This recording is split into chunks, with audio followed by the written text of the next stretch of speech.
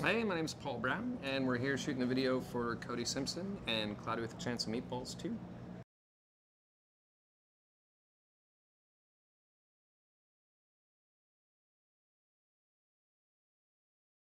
So the shoot, it's basically following Cody as he steps foot into a diner in the middle of San Fran Jose. And we follow him as he goes in unsuspecting to a diner where he gets served food that he doesn't order by a very attractive waitress who keeps bringing him more and more food.